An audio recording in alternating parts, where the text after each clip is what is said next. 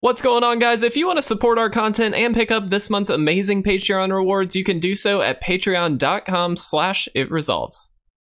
If you're interested in custom playmats and sleeves, visit YourPlaymat.com and use code ItResolves10YP for 10% off your entire purchase.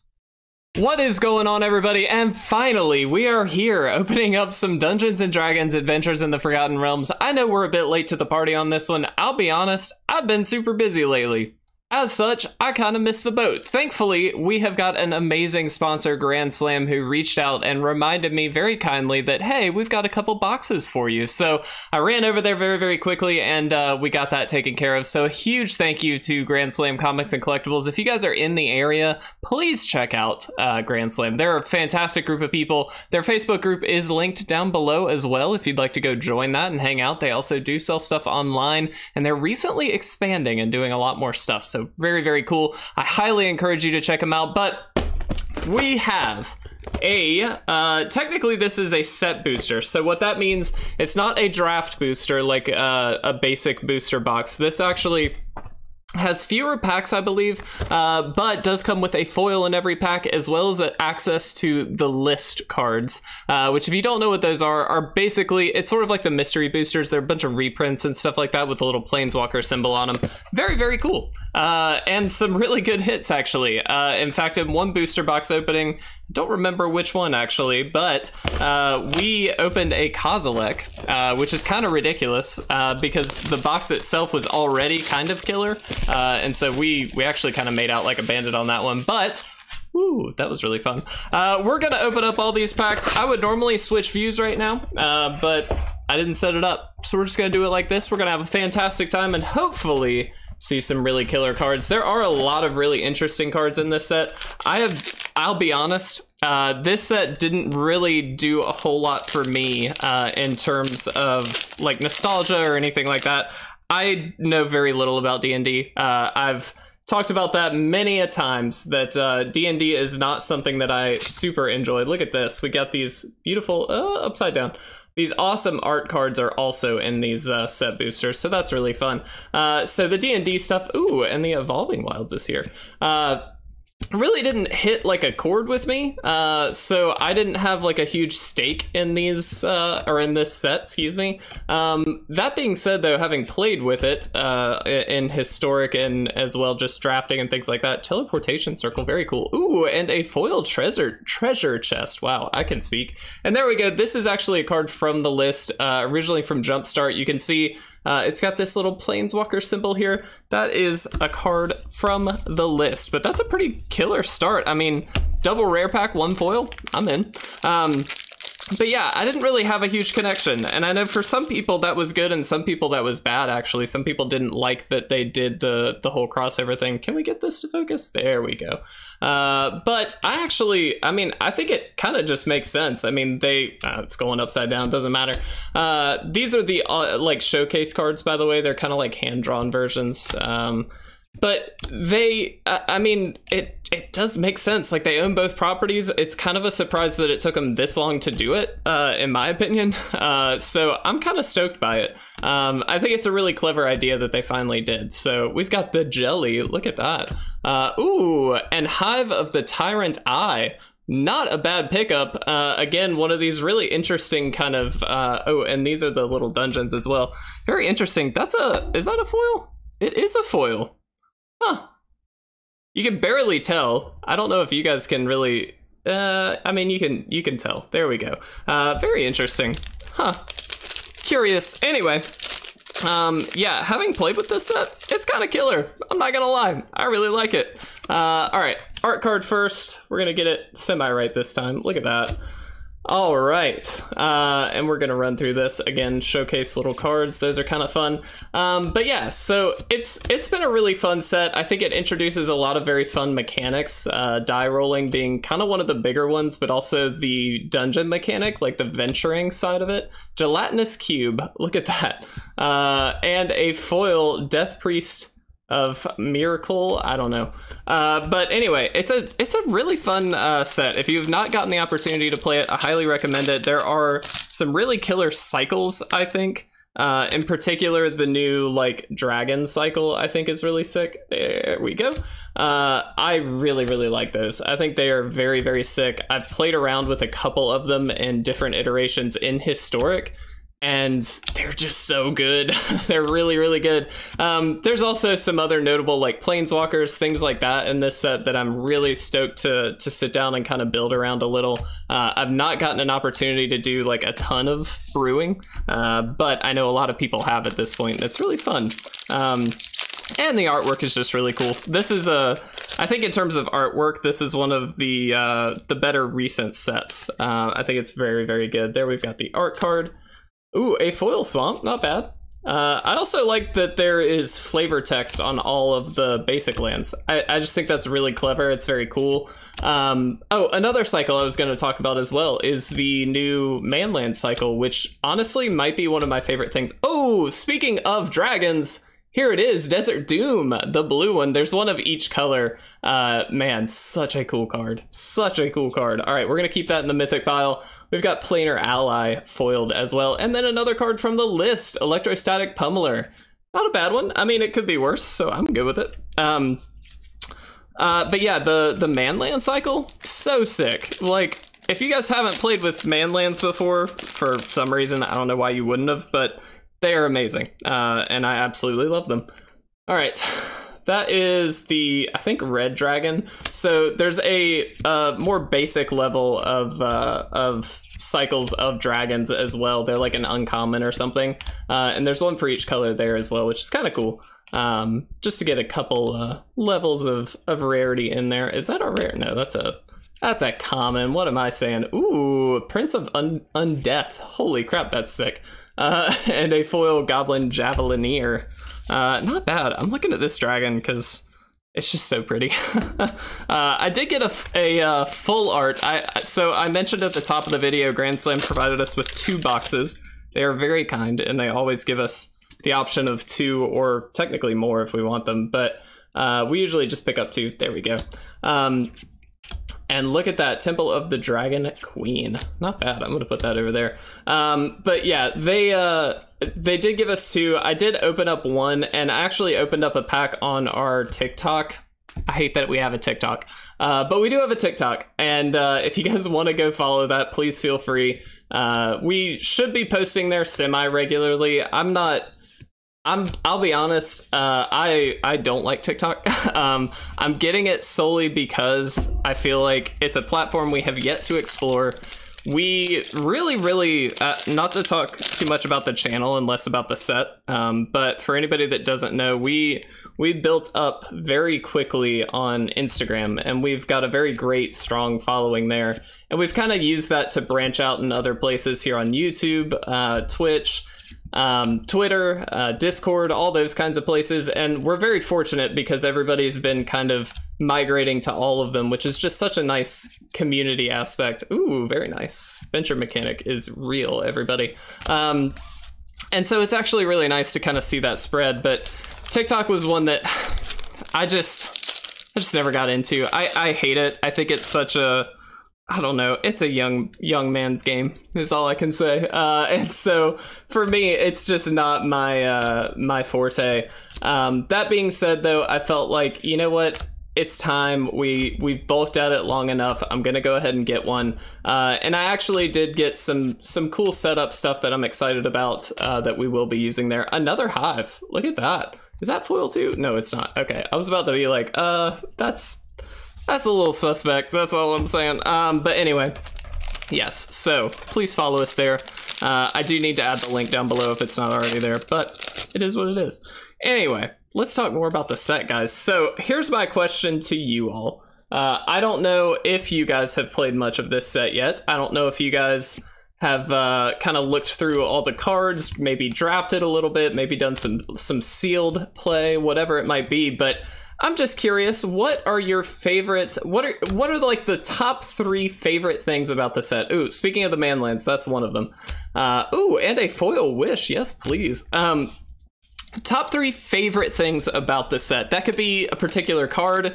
It might be just the simple fact that it's like D&D related, and maybe it's kind of cool to see some of those characters crossed over. It could be anything. Just curious there. But then in the same regard, I would like to see what your least favorite thing is. Just one least, what's your bottom least favorite thing? I'm not explaining that very well, but you know what I'm saying. I want to know top 3 favorite things, and then one thing you don't really like about the set, just out of curiosity. Because I think there's a lot to love about this set. I think there's always a lot to love about a Magic set, but there's also stuff that I think Magic in particular should try and learn from. Like, it's not always going to be perfect. There's always going to be something that could have been improved on. And unfortunately, sometimes those things are more major than other times. But I don't know if people generally feel like this is just a slam dunk set, if they really, really like it, or if, you know, people are really, really skeptical on certain things about it or anything like that. So I'm just curious if some people have the same answers and how that kind of pans out, because again, I don't have any stock in the D&D side of it. I have absolutely none. And so I'm putting some cards over here. So I'm just curious. That's all. I've really enjoyed the gameplay. So I actually think that that's a very good plus in general.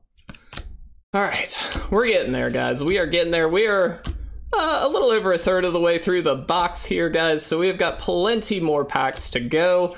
And that's a good thing, because we've only gotten 1 mythic so far, which is a little sad. But another double rare pack with the Sphere of Annihilation. That's pretty good. Let's see if we can get even more. Ooh, excuse me for like 2 seconds. Okay, there we go. Thought my phone was ringing for a second. I was like, oh no, that's terrible. Not in the middle of a video. All right. Let's get this one. There we go. And we'll run through, we've seen most of the commons and uncommons at this point, so it's not a huge deal. We'll kind of run through these relatively quickly. And hey, I just got word, everybody. Ooh, I love the pack leader. I just got word that, oh look, a list, entreat the dead. That's really cool. That Will, co-founder of the channel, is actually coming over, which is kind of sick. I'm really stoked about that. For those of you who don't know, Will and I go play disc golf a good bit, but obviously he actually is about to have his second baby, and I'm so stoked for him. And that's actually like August 1st is like the due date, so it's very soon. But oh yes, oh my gosh, double dragon, heck yes, let's go. Well, that's really sick. Draculith, I really like that. Flash flying and enters, oh, it does enter the battlefield tapped. Okay, well, that could be, that's okay. It's cheap, like super cheap. Can we focus? There we go. All right. Oh, nice. So there's a full art green dragon. Those full arts are really pretty, in my opinion. I always love a good full art card. That's why a lot of our proxies are kind of full art. And so it's actually really fun to see all that. That's really nice. There we go. Dancing sword, foil, and then the dungeon. All right, we're getting there. I think we were about 2/3 of the way through at this point. So what we will do, put the art card away. We've seen the art cards, guys. We know. Let's get focused. There we go. All right, go through. Also, guys, again, not to harp too much on the channel, but you may notice I am wearing an It Resolves t-shirt. If you'd like to pick one up, you certainly can. On our website, itresolvesmtg.com, we have got these shirts. We've also got the hat, which I'll show you. Yeah, look at that. So if you're interested, please feel free to go pick up some merch. We also have some really sick proxies and stuff like that we've made that are like composite image proxies. So Spacelands, the cycle is up there. Those have been really popular over the last like year or so. And so if you guys are into picking those up, please feel free to do so. We've got plenty of them left. And I mean, we tried to price them very reasonably because obviously they're not real cards. So like, we're not trying to just money grab, but I thought that's a really cool thing that we can create that hopefully you guys really enjoy. And to be honest, I just really like making that kind of stuff. So, all right. Another foil land. I like it. Again, the art in this set is stunning. I absolutely love it. I think, honestly, there are a lot of things that I love about Magic. Oh, yes, please. Oh, that's so sick. Yes. Oh, I love that. And there we go, Chatter of the Squirrel. But the art is like really up there as one of my all-time favorites. I think that's why doing the like digital alters and things like that, which if you don't know, we do a lot of those on our channel. If you would, those are really fun to me because they get to highlight the art. And that's not something that I think gets enough credit. I think obviously the artists do get the credit on the cards, and certainly there's some stuff to highlight them, but I think there could always be more. Ooh, nice. I like that. Any of these Vanlands I'm always happy to pick up. But yeah, so I like trying to highlight that a little bit more if we can. And that's just a small thing that we try to do. All right. Let's do this. We got this, guys. We are on the last third now. Let's do it. Let's see what we can get. Honestly, this box started off a little lackluster. Ooh, there we go. But it's actually, oh, foil white too. But it's actually turned out pretty good. I mean, so far, we've only gotten 3 mythics, which is a bit low, especially on the list stuff. You could kind of expect, not expect, but it wouldn't be a shock to see like an extra mythic in these boxes just because you've got access to the list in here. So I don't know, maybe, I mean, we'll see what happens over these last few packs here, but generally speaking, you can expect, you know, 4 to 5 easy, and then hopefully 1 extra sometimes. But we do get more rares, like you just saw a double rare pack. Ooh, nice. Obviously that doesn't normally happen. Excuse me, in a regular draft booster, so kind of cool to see that in these set boosters. That's why I like opening these a little bit more, is you get more just cool stuff, and there's a lot more potential for high-end kind of stuff as well. Obviously the collector's boosters are like the big one, but to be honest, they're just so expensive, and while I could technically afford to get a bunch of collector's boosters, I just feel like it's, I don't know, it's not really super worth it. Ooh, a young pyromancer, yes please. Yeah, so also one other thing I wanted to mention to you guys, I just kind of gauge interest on this. If you don't know, I've got a fairly extensive collection of Magic. I'm not, oh nice, another full art. I'm not like, you know, an alpha investments level investor in Magic by any means, but I do have a fairly substantial collection that I'm in the process of organizing, pricing, and doing that kind of thing. Ooh, yes, the desk of many things. I like it. And if that's something that, like, I don't know, I've been watching a lot of, and this is really the only reason I bring this up, but I've been watching a lot of like collection update videos and just that kind of style video, which I really like. I like seeing how other people organize their collection and just the cards that other people have and like that kind of stuff. I just think that's really fun. And if that's something that you guys would be interested in, another double rare, very nice. Then I would love to do that kind of thing, but I need to know if you guys are interested in it, obviously. So if you guys are interested in that kind of stuff, if any collection videos are those kinds of videos are things that you watch, then let me know, because I would be very, very happy to put one together and see how it goes. All right. I believe we have 3 packs left. I think it's just 3. Another wish. Ooh, nice. Another double rare. I like it. Yes, 3 packs left, guys. Or excuse me, 4 packs left. I thought we had 3, but that's okay. We are getting through it, guys. We have got this. I am so stoked. If I seem a bit rushed, the reason being is, well, threefold. 1, my fiance is out on her bachelorette weekend right now and has texted me just seeing how I'm doing. And because we're not really like, not supposed to talk by any means, but because we haven't been like, oh, look at that, a warm power stone, nice. We haven't been talking that much this weekend because she's out with her friends. It's not my business. And so I wanted to take the opportunity to like say hey and like talk to her for a few minutes. Ooh, yes, we got the gold stamp. Look at that, if it'll focus. Will is also coming over, so he's on his way, which it should take a little longer than it would take to record this video, so that's not really a problem. Focus. Focus. There we go. Cover the eyes. That's always the trick. And additionally, I have food on the way. Oh, yes, Xanathar. Heck yes. I really love this card. That's one that I was really hoping to pull, so I'm very, very happy to see that. Oh, and that's our 5th mythic. So there we go, kind of evened out. That's so solid. I love Xanathar. I think it's such a sick card for multiple reasons. We just did a like reanimator style deck with him. So if you want to go check that out, please feel free. It was really fun. But the fun thing with him is that not only do you get to steal the opponent's stuff, but they also can't play things on your turn if he stays on the field, which just means that it's very difficult for them to then interact with you, which is really kind of cool. But regardless, guys, this is the very last pack. As we finish this up, I just want to again say a huge thank you, if we can focus, there we go, to Grand Slam Comics and Collectibles. They are amazing. They have helped us out along the way since, honestly, like the very beginning. They have been very kind to us overall, and we really do appreciate that.